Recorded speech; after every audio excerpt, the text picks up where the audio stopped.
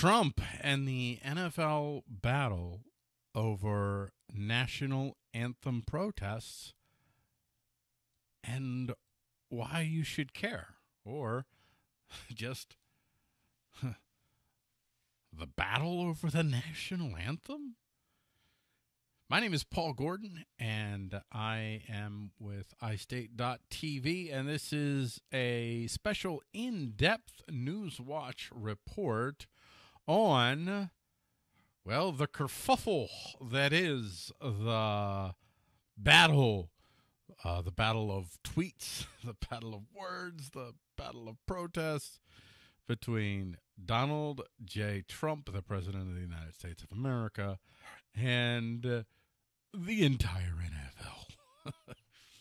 So President Donald Trump started a firestorm with commentary that we're gonna play some of that later on, that he offered during a campaign speech in Huntsville, Alabama, that happened this past Friday, September 22nd. Now, during that speech, he suggested that NFL owners should fire the son of a bitch that refused to stand for the national anthem. He also suggested the first owner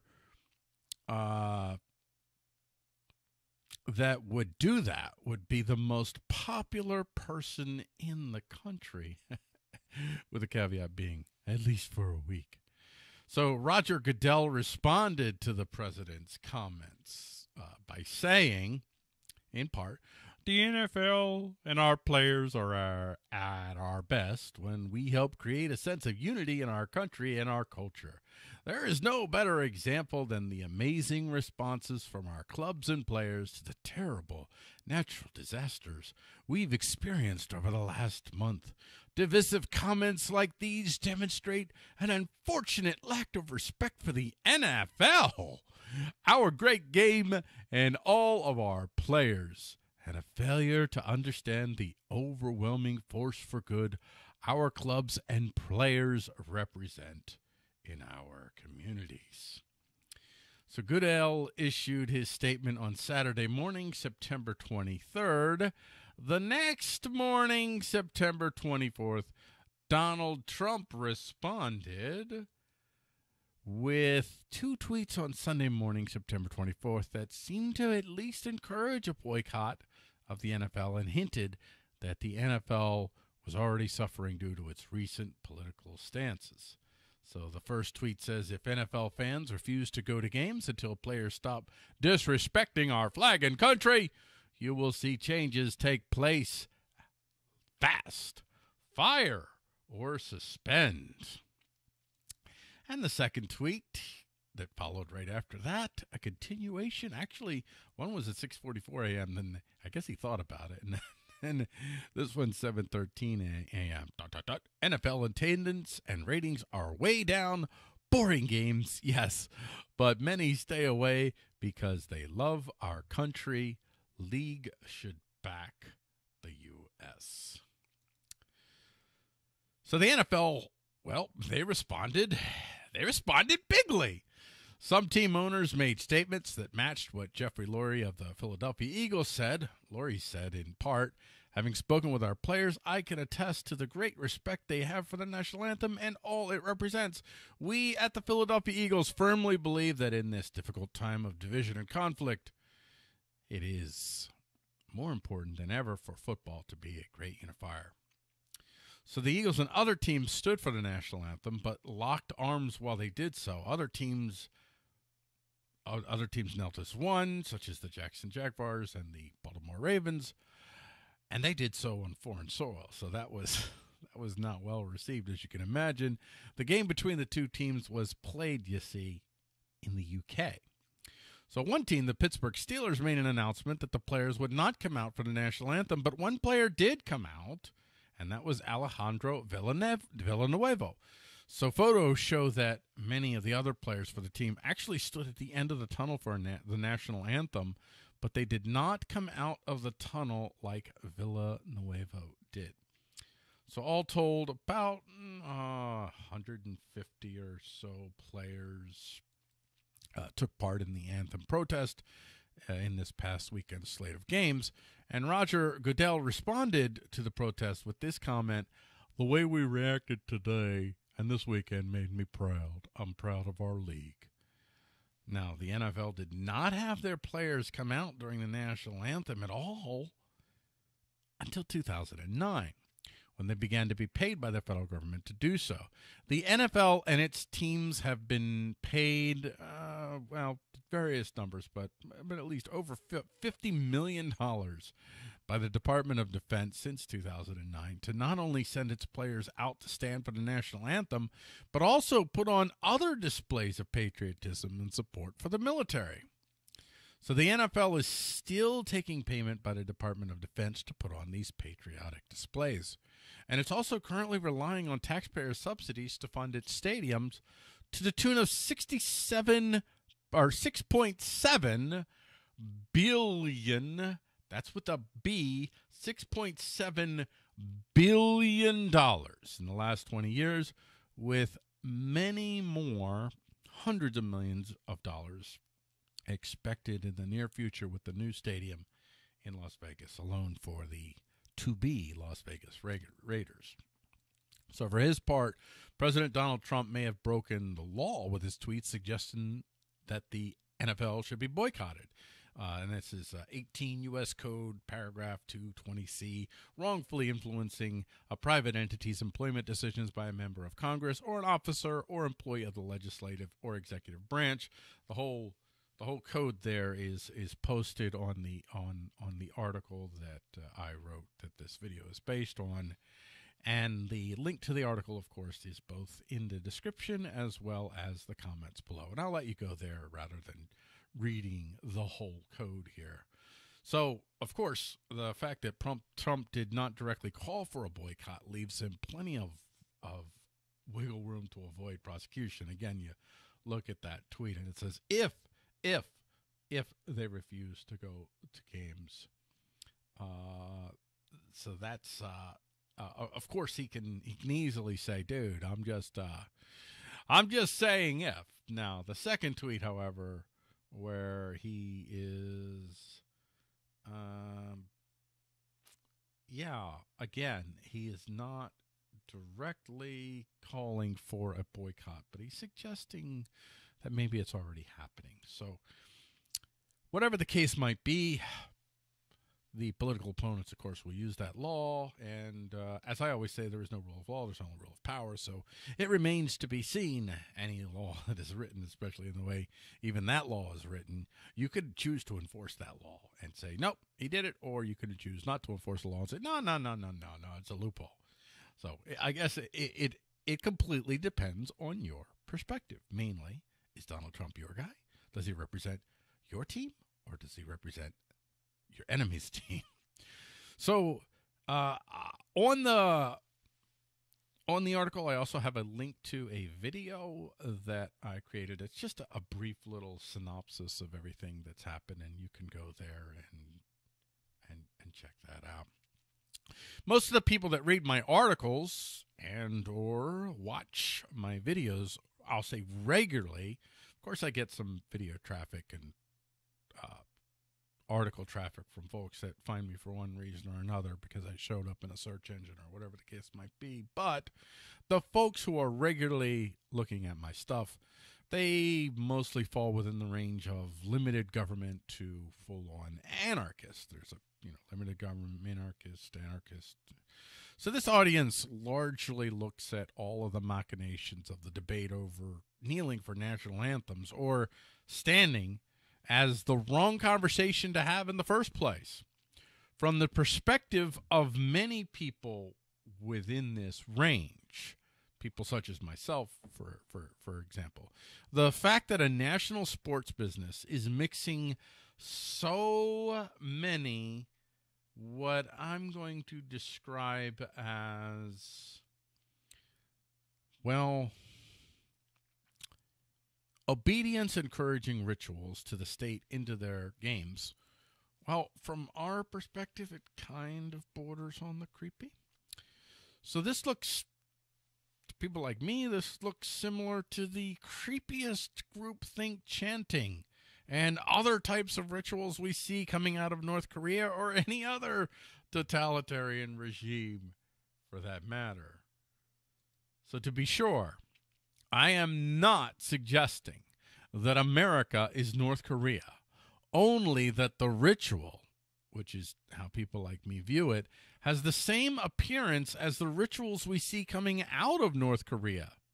Now, sure, to be sure, they're not paying tribute to an individual like they do in North Korea, but to a quote-unquote state.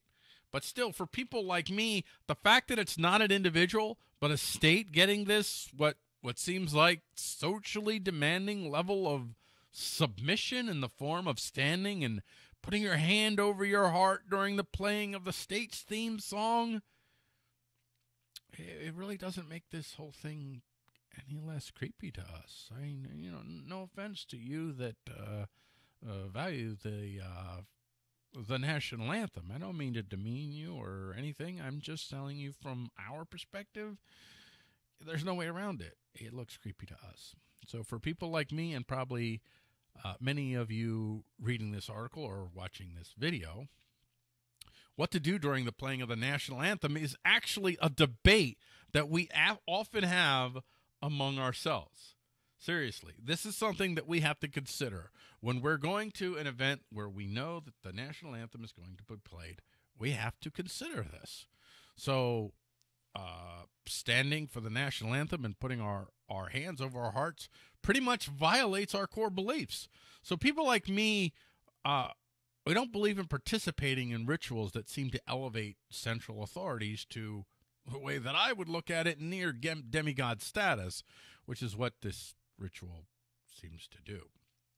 At least, again, from the perspective of people like me. So some of us choose to strategically make ourselves absent at events while the national anthem is being played. You know, it's the, oh, well, I'll just make sure I'm going to the bathroom while the national anthem is being played, and I'll avoid that altogether.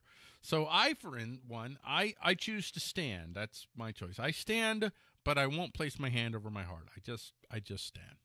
And that's enough to not get any attention. Some choose to simply sit and face the social wrath that often happens when some individuals in a crowd decide to do something fundamentally different from the rest of the crowd. So for people like me, the national anthem protest, it's a non-issue. The conversation that we want to have is about the ritual itself.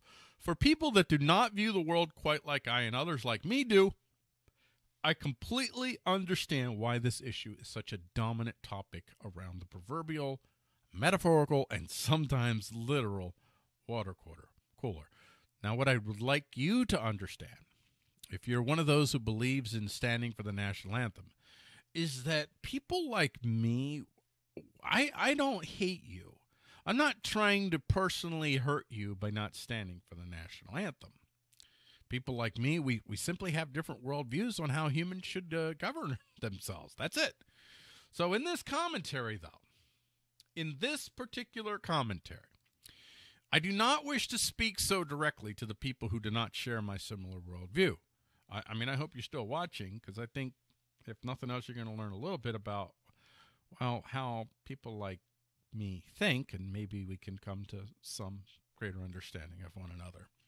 I doubt very much that I could come to an agreement with either side of the national anthem debate, the one that exists within the framework of national anthems being sung before sporting events, being a perfectly respectable, perfectly reasonable display of patriotism and honor for all that our country has done for us, and to honor and respect all those who died to make us free. Now, of course, there is so much that I disagree with in those sentiments. But for the purpose of this commentary, I'm not going to address them, because I wish to speak to the people like me who already reject the idea of the national anthem in the first place. I'm here to say that for you, that for me, this debate currently going on around us is one worth noting, worth paying attention to. So I have explained in many previous articles and videos that I am a self-described Viz Provesian. It's a word that I coined. Biz means power, previous means individual. And to me, the word means, well, it stands for someone like me that believes in always working to tilt the balance of power away from coercive enterprises and towards individuals and free associations. You don't have to be an anarchist, a minarchist. You don't even have to be a limited government guy to believe that. All you have to believe is, listen, wherever possible, wherever I see an opportunity, I'm going to tilt the balance of power towards individuals and free associations, and I'm going to follow that wherever that leads. So that is the perspective that I'm looking at things here. In order to more effectively be equipped to do this work, it is in my best interest to understand the reality of power around me. And it is to this end that I believe people like me have a reason to pay attention to this debate. For the nature of the debate, the reactions of the different interests involved in this debate can tell us a lot about the reality of power across all of what I would describe as the four major spheres of power influence. And those major spheres are social influence, force influence, demonstrable, also market influence, and really market influence is nested within demonstrable influence, as well as, finally, ideational influence. So, in this commentary, I'm going to narrowly focus on one aspect of this debate, and that is the president comments on Friday evening, the ones that triggered this reaction from the NFL. While many are pointing out, and correctly so, that the president's comments have actually expanded the anthem protest and galvanized the anthem protesters like they were not before, I think that some of them seem to be missing the other side of that galvanizing coin, which is what I want to talk about today. So President Donald Trump launched into his criticism of the NFL anthem protest with this opening salvo, a salvo that includes an expletive, albeit a mild expletive by the standards of expletives. Wouldn't you love to see one of these NFL owners, when somebody disrespects our flag, to say, get that son of a bitch off the field right now, out, he's fired. He's fired! So if you look at the words here, he uses a very positive word to frame his alliance around. And that word is, it's love. He immediately intones the high moral ground with this invocation of the word love to describe what will be a description of an action to fire the players that take part in the anthem protests. But on the other side, how does he describe the person who sits for the anthem? Well, first he uses the word disrespect. This word, disrespect, coupled with the word flag, invokes feelings of rage in his target audience, which I'm going to call the America First nationalists, the deplorables, whatever you want to call them. First, he gives them the moral high ground, using the word love. And then he gives them the fire, but he's not done. With the fire, he goes on. So now that he has prepared his audience, giving them the moral authority to be outraged and further tweaking that sense of outrage, he's going to give them a reason to emotionally attach that sense of moral authority and outrage directly on to him as the leader of the fight against this outrage, this disrespect. And it's the very thing that so many people are focused on, and I don't understand why that was so strategically important to what he's doing.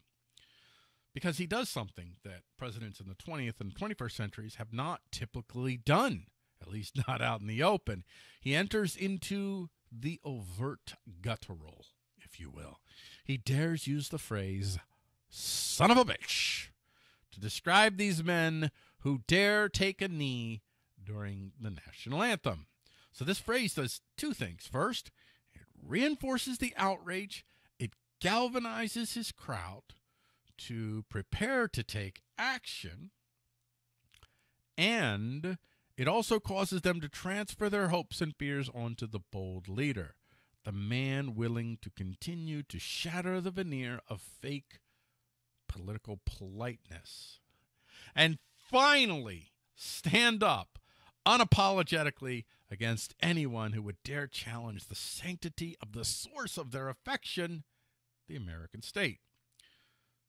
So what Donald Trump is doing here is making himself, and I'm saying this metaphorically, he's making himself metaphorically priest and king in this exchange, though I'm not saying literally. So now that he has them, he's ready to pull the trigger on the action item, albeit at this point he's only opening the door to the ultimate action that is preparing, or that he is preparing to call them to take. What is it that you would love to hear? Well, you would love to hear that the person who knelt before you, or excuse me, who knelt for the flag, who knelt for the national anthem, was fired. First he says it plainly, then he says it viscerally, as if he were the only one making the command. He's fired! He's fired! He's fired! So I'm willing to bet at a subconscious level that his audience will make that connection. In their subconscious, this man of action, even though nothing will happen to these players because of his words, symbolically, emotionally, viscerally, Donald Trump fired these men who would dare disrespect the national anthem, who would dare sully the American state. And then he lets the stew brew. He allows the flames to bring the stew to boil.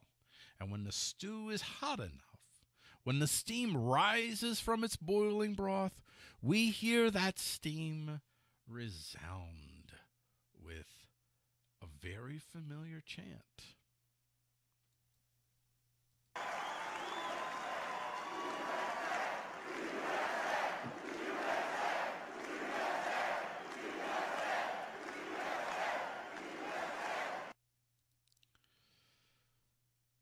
Now that he's galvanized the crowd, established their allegiance to him, and prepared them for the action to come, he's going to offer a token gesture of peace to the owners, one that I would wager he is almost sure will be rejected.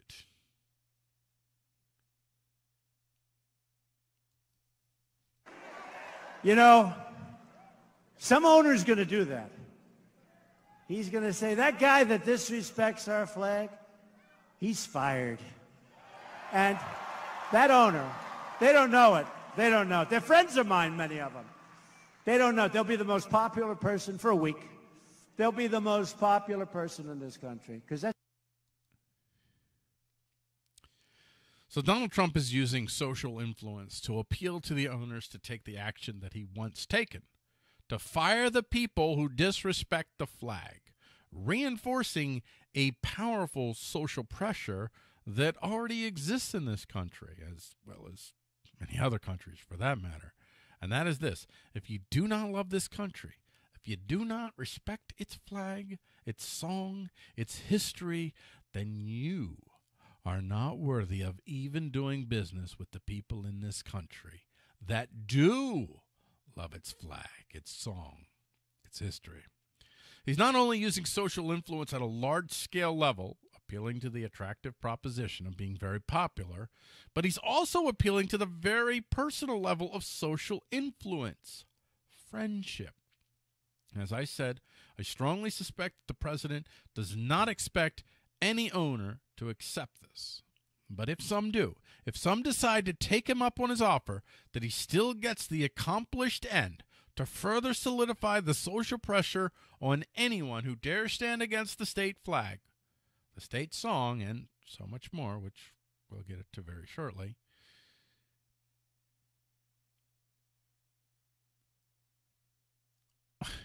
I mean, it's a win-win for Donald. If he doesn't get any of these owners to go along with his proposition to fire them and be liked by Donald and the whole nation, what he's done is simply established with his base his magnanimity, his kindness, his benevolence, his mercy. He is establishing himself with his audience as the metaphorical God King. Or excuse me, the metaphorical good king, not God King. Sorry. Just good king, not God King. The merciful priest.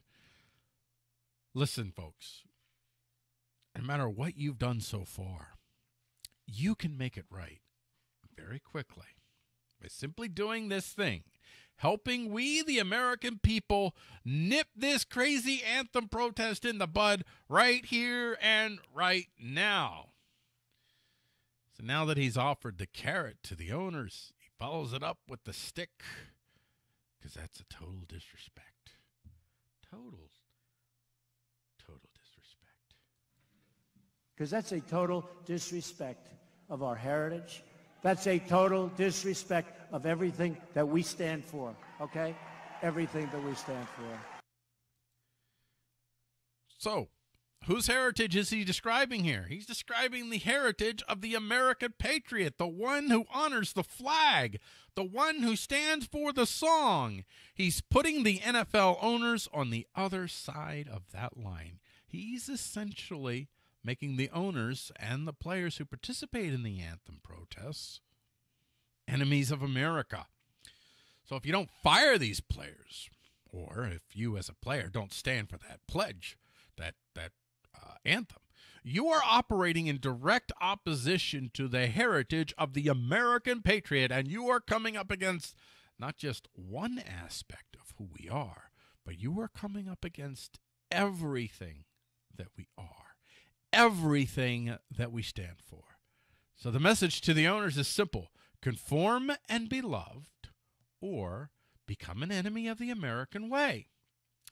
So for some of you reading this or watching this video, you probably are finding yourself in complete agreement with the president.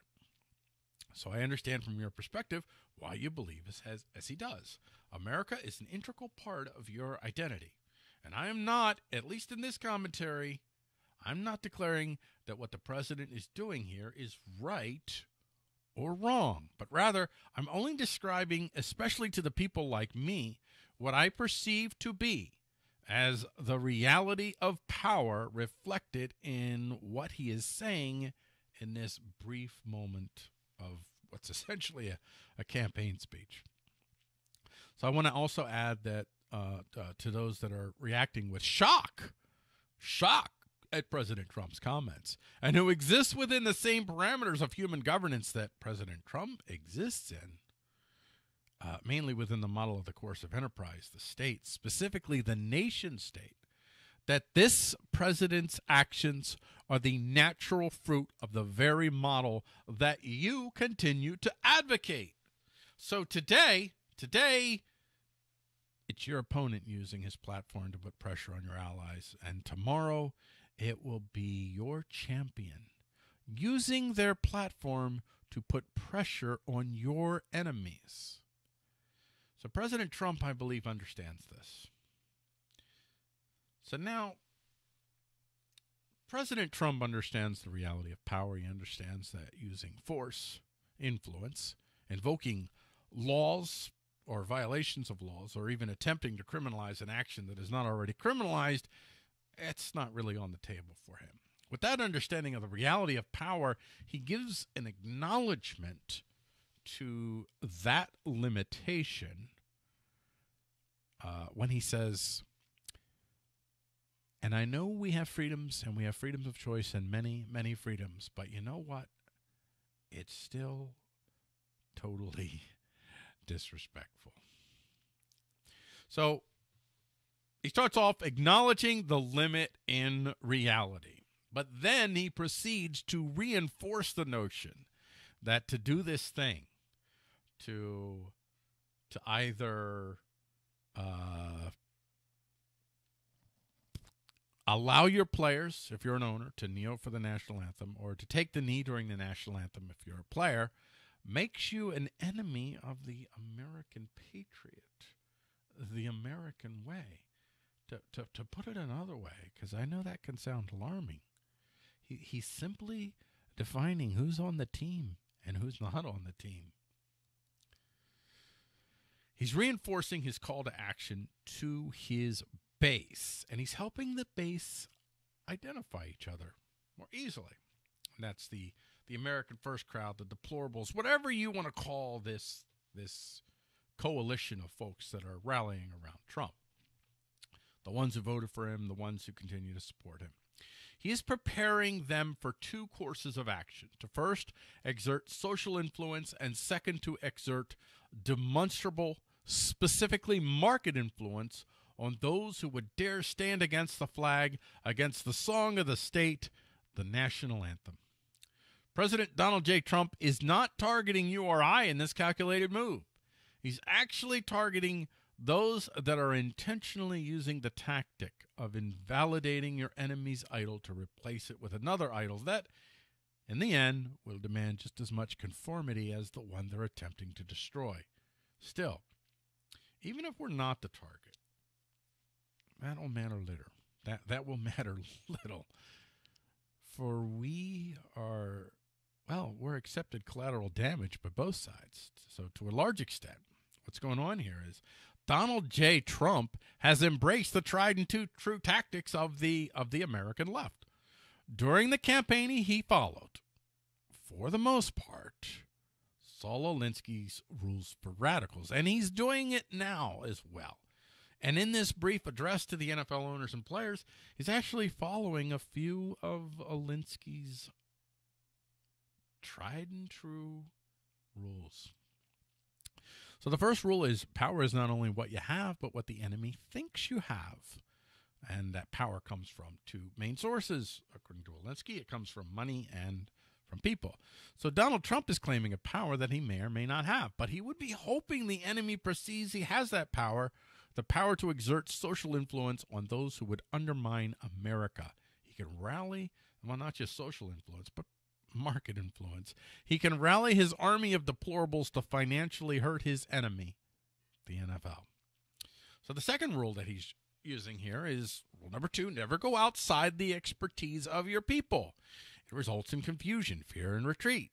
So the president stayed well within the bounds of his target audience. They understand supporting the national anthem. They understand how to apply social and market pressure on those who do not support the national anthem. And rule number 3, ridicule is man's most potent weapon. There is no defense. It's irrational. It's infuriating. It also works as a key pressure point to force the enemy into concessions. So he certainly did that here. He's accusing the owners and players of fundamentally coming up against everything that the Americans, that is the Patriots, stand for. And the next rule that he's using here is a good tactic is one your people enjoy. And if you hear the reactions of the crowd, it's fair to say the president is employing a tactic his audience enjoys executing. And finally, the last rule that he's using here is this. If you push a negative hard enough, it will push through and become a positive. So violence from the other side can win the public to your side because the public sympathizes with the underdog. And that's kind of what's going on here. While many are saying that the president's words have only served to galvanize the protesters and expand the protests, what he's actually doing, I believe, is nudging them towards making more extreme stances against the flag, against the national anthem. And he's making it much easier for his base to vilify them, to rally around him in response and to be galvanized to take action against them. They are making themselves the bad guys. And he kind of triggered them to step it up. The negative, that these people are disrespecting the American way is pushing through to become a positive, that it will galvanize his base to take what I surmise will be a series of actions, including actions in November of 2018 that have very real consequences, including market and social actions. And there's the last of Alinsky's rules is rule number 13, which I'm going to go ahead and say he's doing that as well. And that is pick the target, freeze it, personalize it, and polarize it. And the key part there is personalize it. Cut off the support network and isolate the target from sympathy. Go after the people and not the institutions. People hurt faster than institutions. So the president, in this moment of his Alabama speech, chose to go directly at the source of power for the NFL, the entity that gives these players the mega platform that they have to make these political statements. Did he go after the NFL? Nope. Well, he did, but he went specifically after the 32 owners. Yeah. He did so relentlessly, unapologetically, frankly, viscerally. He gave the NFL owners only one out, complete compliance. An out I would support he knew perfectly well that they would not take. So the other tactic that the president is, I'm going to say, well, he's incorporating is called neoliberalism. So this is a practice that began roughly late 60s, early 70s. And in many ways, I would argue it's gaining even more momentum over the last few years. So it's a tactic that uses market pressure to affect social change, even forcing state action through market pressure. The NFL itself has been a practitioner of this tactic, threatening states that pass legislation that counters the progressive agenda with boycotts, as they did with Arizona over illegal immigration laws that were passed, and with North Carolina over their so-called bathroom laws targeting transgenders. So what the president is telegraphing is that while progressives may hold a lot of board seats that enable them to use their power on these boards to get these mega corporations to apply market pressures to advance the progressive agenda, his army of deplorables have their own market power. And if the corporations want to use their power to socially engineer America, the deplorables can use their buying power to counter that effort. Targeting one of the most powerful entities, the NFL, even if just symbolically, if not literally, of the neoliberal practice, is Trump's way of going directly after the source of the power of that practice. And he's doing it using their own tactics against them. From the perspective of the minarchist, the anarchist, the libertarian, the limited government person, there are no good guys here. The two major antagonists in this fight, the America First crowd, Donald Trump's deplorables, and the social justice crowd, the progressives, both want a powerful central authority, both want to continue to use social influence, demonstrable or market influence, ideational influence, and force influence to assure that their ideas of human governance become the law of the land, the only socially accepted practice of the land. So from the outside looking in, Donald Trump might appear as a wannabe tyrant, but I'm here to say that he is not. He is simply a reflection of the reality of power in the battle for human governance in America today. What Donald Trump most likely recognizes is that there is no consolation prize for second place in the war for control of human governance in the land occupied by the American state. And as surely as he recognizes this fact, so too does the other side, the progressives. They've recognized this fact long before anyone who represented a coherent alternative to the progressives have done. The conservatives, for the most part, still do not realize that this battle for control of human governance in America is a winner-take-all contest, with only the winners standing at the end. Folks, there will be no compromise. There will be no bridging of differences.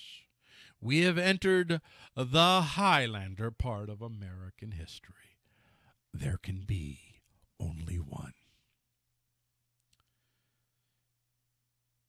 So it is within this context that I say, why the hell would it surprise any of you that the president has dramatically ratcheted up the vitriol against his political opponents? Barack Obama ratcheted up the vitriol compared to Bush II, who ratcheted up the vitriol compared to Clinton, etc. The process of consolidation of power, the process of defining the emerging major factions who could potentially claim that position, have been long, and it has been rapidly accelerating. But still, after all this, why should people like me, why should you care about this battle? You who are looking from the outside of a struggle that from your perspective is asking the wrong question. After all, both major factions at play here are starting with an assumption that a small number of individuals should have the power to dictate to everyone else the rules of human governance, wielding the power to influence through social, demonstrable, or market, and even force influence, especially force influence. So this recent move by Donald Trump represents a dramatic escalation in the fight for hegemony over the American landscape. The president has essentially gone after one of the key symbols of the progressive tactic of neoliberalism. But on the other side, one that also happens to be one of the key symbols of the American way. The NFL, and the NFL has embraced that image. Most assuredly, look at its symbol. It hasn't changed. It's extremely pro-Americana symbol there. So during these times, if you go against the progressive agenda in a major way, you can expect real market pressures coming to bear on you, as we've witnessed through social media targeting so-called hate speech, even domain registrars targeting the free speech platform Gab. But if you go against the America First agenda in a major way, you can expect real market pressure coming at you, as we have witnessed with the people who've burned the American flag. Doesn't end well for you there, buddy. People's lives are literally being destroyed economically and socially for their beliefs, for their statements alone. The actions by this president are only going to increase the frequency of these incidents. What he has announced here is that his team, the deplorables, the America Firsters, whatever you want to call this coalition, they mean to fight the same total war that the progressives have been fighting for decades. And those of us that are caught in the middle would do well to ask ourselves before we sound off against the sacred cow of the progressives or a sacred cow of the deplorables, if that's a hill worth dying on. If it's not, then a little tactical restraint may be in order, lest you have already mentally given up everything that could be lost by engaging in a field of battle that, above all else, has no place for people like you, for people like me. But there's something else here that's worth noting for people like me. There's opportunity. There is hope. The tactic of progressives targeting the sacredness of the national anthem gives us an opportunity to join in that conversation. But it is a conversation we must enjoin with extreme diplomacy for the most part. The national anthem right now is being questioned by a group of people that want to destroy one idol to replace it with their own. So we can have a conversation about destroying idols and stop with no replacement in mind. We could do so most effectively not by attacking those who respect the national anthem, but by asking them why. I mean, I'm not even challenging them respecting the national anthem. What I want to ask, why? Why is it so important to you that others think and act like you? Why can you not let others live as they desire? When progressives kneel for the flag, though, they're not telling the other side that they simply reject the whole idea of state songs being ritualized at sporting events. I guarantee you, you can easily see, okay, it's the national anthem today and it's the American flag today. Guess what it could be tomorrow? I'll go ahead and follow the cliche. I'm not necessarily think that this will happen, but I'll just follow the cliche here. Tomorrow it could be the hammer and sickle, and you could be singing the International Workers song. They're not talking about ending a national song. They're talking about replacing it. And they're telling the other side that they mean to attack everything that song stands for. And they're saying that whether they intend it that way or not. Because, again, they're not following up the protest gesture with a dialogue about questioning the very notion of singing state songs at sporting events. They're following it up with demands that only the state, using its monopoly of force, can carry out. To be sure, some of you know friends very well that might actually hear the message of liberty more easily if they are jarred out of their mindset with shocking, maybe even offensive statements. So I try to avoid absolutes, and I'll avoid that here. But I strongly believe that the vast majority of people, especially when you're speaking to multiple people at once, directly or indirectly, will be far more receptive to hearing a challenge to their presuppositions that begin with understanding why the national anthem means so much to them, and then using their own statements to challenge their tendency to lash out at anyone who dares not view the national anthem in the same way that they do.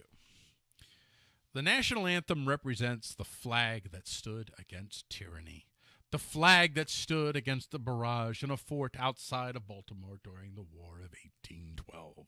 The national anthem pays tribute to the men and women who died so that we all might be free. These are some of the typical responses I get when I ask that question. And for now, I'm not interested in challenging those assumptions so much as I am in just challenging one assumption. Just one. And if you're in that camp, this is the only assumption that I want to challenge you on. And that is this. An assumption that, if successfully challenged, will open the door for other assumptions to be challenged. And the assumption is this. If the national anthem stands for freedom, if it honors the men and women who died to keep us free, then why are you coming so hard against people for exercising that freedom, especially for people like me, who have no desire to destroy one idol to replace it with another? Matter of fact, I don't necessarily have a desire to destroy your idol. I have a desire to work out alternatives and see what emerges. That's it. In summation, the battle between President Donald Trump and his deplorables, or whatever you want to call it, on one side, and the progressives, the neoliberals, the NFL, and the players who chose to kneel, it represents two realities of power, one of which should serve as a caution for those who, for whatever reason, are not ready to pay a potentially high price for activism, and one which should serve as an opportunity to open doors for others to find their way outside of the paradigm altogether, to find their way to what I will call authentic liberty. I believe that we're at a critical time in history, in the history of human governance, not just in America, but in the world. One which I believe has not been seen since the closing of World War I, where people are coming face to face in direct ways with the cost of perpetuating the current model of human governance, the heavy-handed model of the coercive enterprise, the state, more specifically, the nation-state. The extremes on all sides will only continue to increase. The cost for dissent from these worldviews will only increase. And the latest battle reflects that reality perfectly. But, and this is the most important part for those who are close to my worldview, there is an opportunity, as there was in World War I, where whole brigades near the end, for instance, simply walked away, fed up with the cost of being part of the nation state.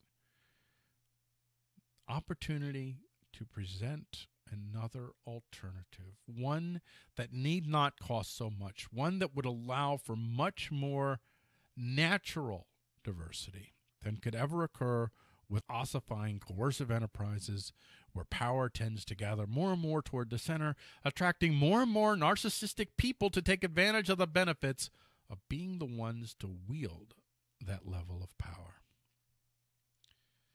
So there are a lot of different, difficult, challenging questions to be asked about how humans govern and how we organize ourselves.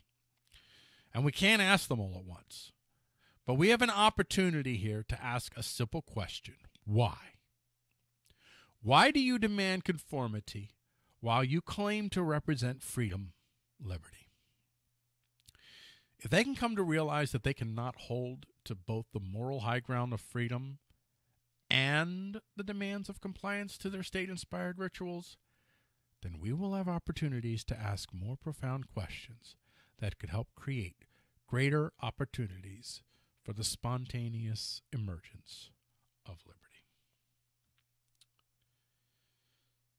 So I am Paul Gordon with iState.tv, and this has been a special investigatory or in-depth report on the Trump NFL National Anthem debate.